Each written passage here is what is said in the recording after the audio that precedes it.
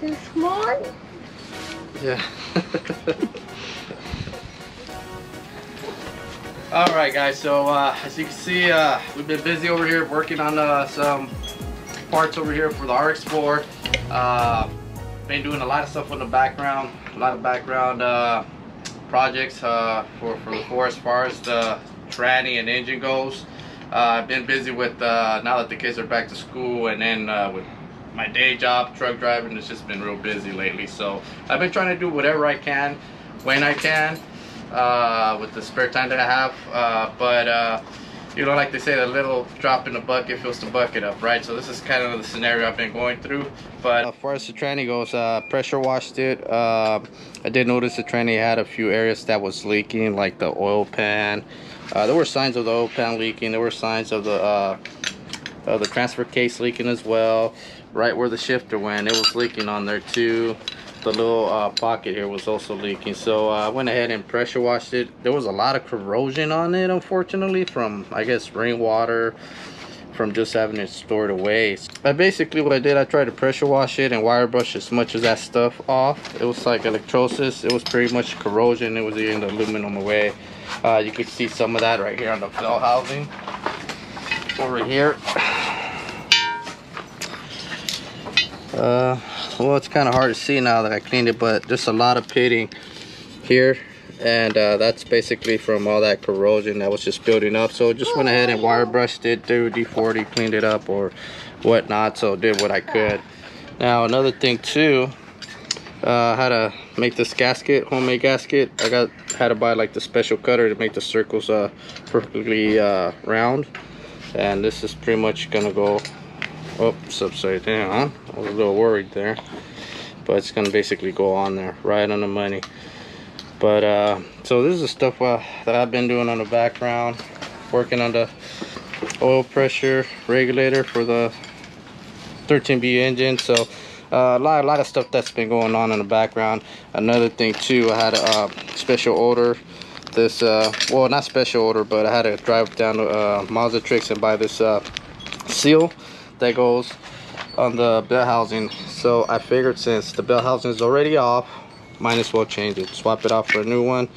There was some sign that it might have been leaking, so you know, what better way to just go ahead and swap it out right now that it's off than, you know, just take the chance. But yep, so that's what we're gonna do today. We're just gonna go ahead and finish this up, close it up, and just get it ready to install it in the RX4.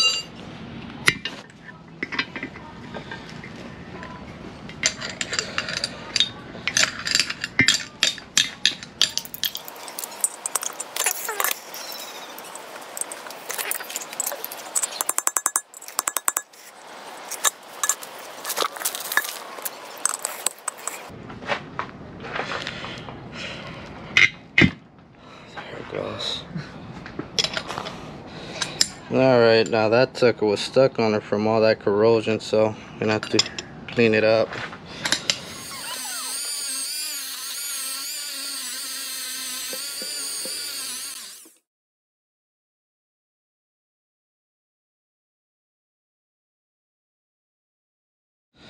Alright, now that we got this all nice and clean, we're gonna go ahead and put the new one on here. And this will just keep this from leaking right there, so it seals nice and tight. So I'll put this one in here. It should go in easy.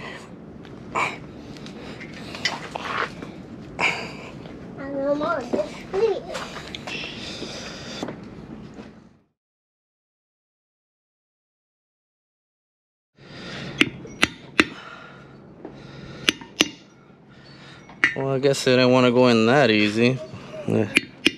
Obviously it needs a tight fit.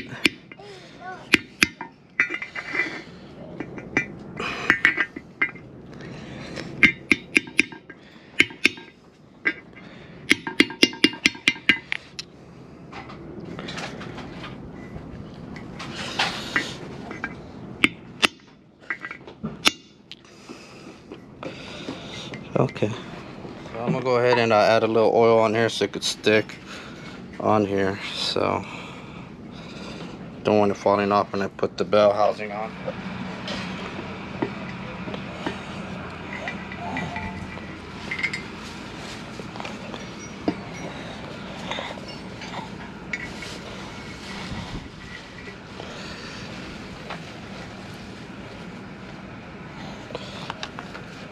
Okay, that should hold it in place. Just gonna add a little thin layer of Hylomar.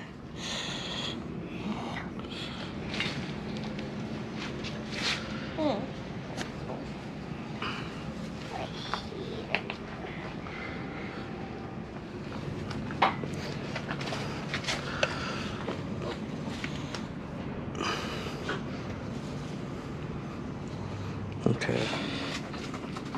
We got the Hylomar on there and put the gasket. Now technically it doesn't really need it. You could just get away with it by just using Hylomar or any kind of silicone that's oil resistant. But just did it for a peace of mind, just to make sure it doesn't leak. But this will definitely do the trick to where it's not gonna leak at all. So there we go. So this is the part that you want to be real careful. As you can see, this string's wanting to pop out. The oil should be helping. There we go. There we go. So we're gonna add a little blue tight lock, just a little bit, just to play it safe. Don't want any of these coming loose.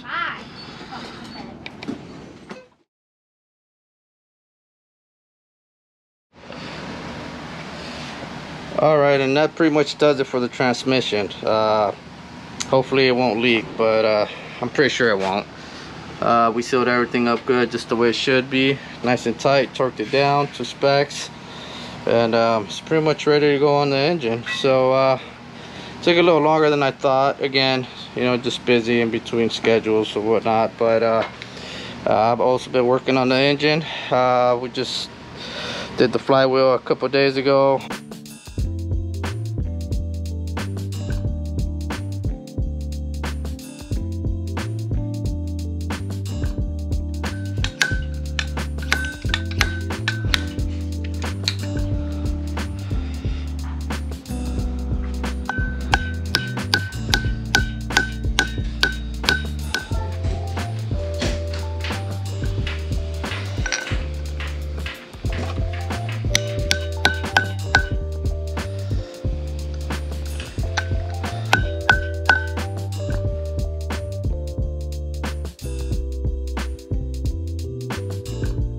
And last week just finished up the front cover, whatnot, but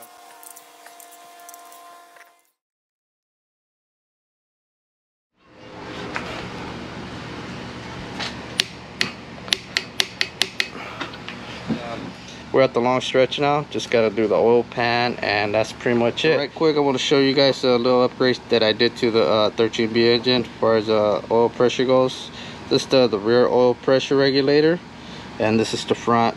I already took care of this one. Those of you who are following me on Instagram, I'm sure you guys probably seen a short reel or video on how I went about getting 65 psi to 80. Don't want to go more than 80. This is not really a race engine or anything, just want to have something decent for the road. But basically what you do, you just get some shims like this.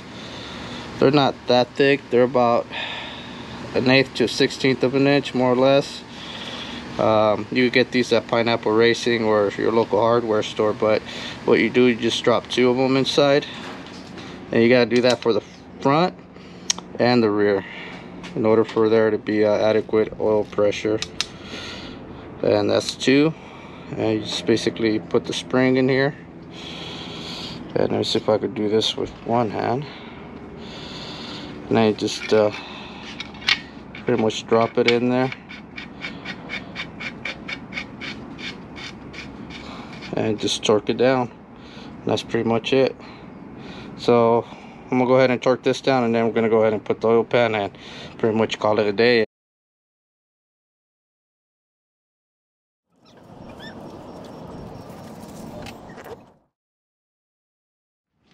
Alright guys, and it is the next day. We're just getting everything prepped so we could go ahead and put that engine in. I've been kind of going at it this morning, just doing little things here like putting the engine mount,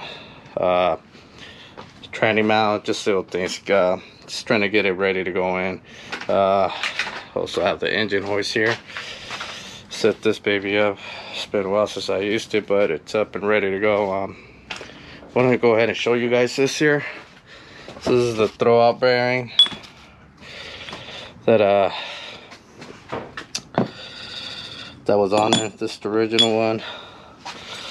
This is the new one here, and got the clip here. So just want to show you guys how these things go on here. So,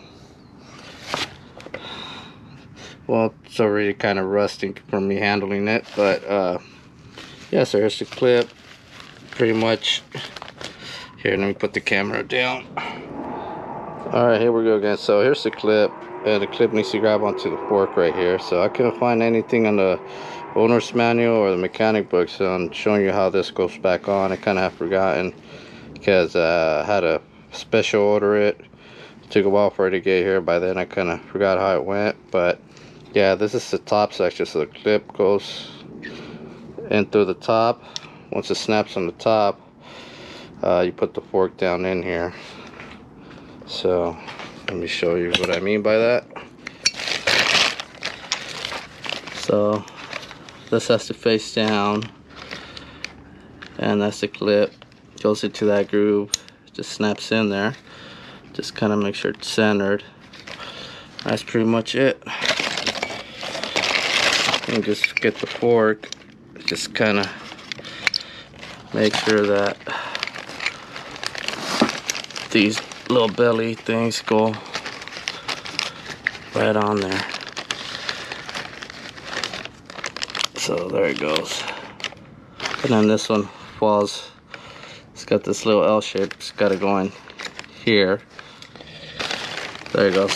I already put it on. So it goes on there this way. And then all you do is just slide it in, and then this piece right here, it's got to snap on onto this little thing here. So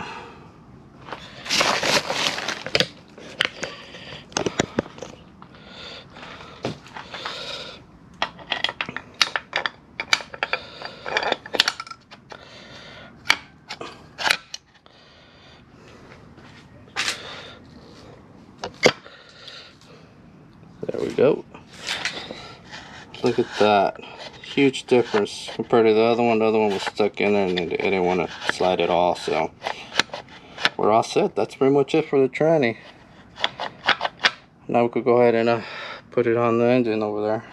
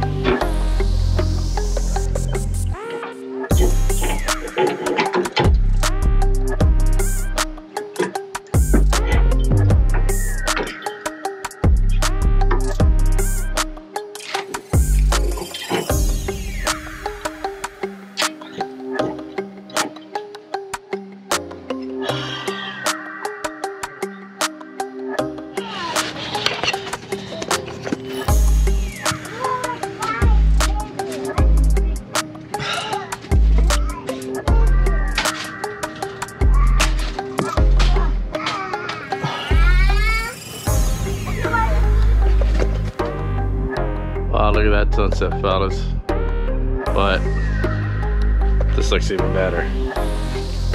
Check that out. So yeah, it's another late one today, but we got her in, man. Again, tired beat, but you know, this was one of the hardest parts. Now the fun part begins, and that's you know, the puzzle, putting in the alternator, water pump. But I could do that during the week, doing it here and there, just trying to, you know, advance as much as I can. I still got to modify this Weber. I'm gonna do the fuel jets and whatnot.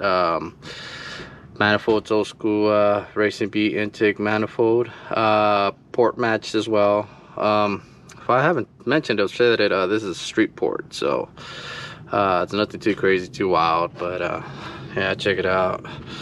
Did the blue paint on there for the letters. Tranny, it's all bolted up, everything's bolted up, it's ready to go. So yeah, there we go, guys. Rx4 is getting there. So hope you guys enjoy this content. It's a bit long, but you know, there's some stuff in here that you guys might you know, be looking forward to, and might help you guys out with your build or whatnot. But there she is. Look at that view. Beautiful. All right, guys, well, thanks for watching. Appreciate you guys subscribing and taking the time to, you know, comment and just watching all the vids and the builds. So just want to say thanks. All right, we're out.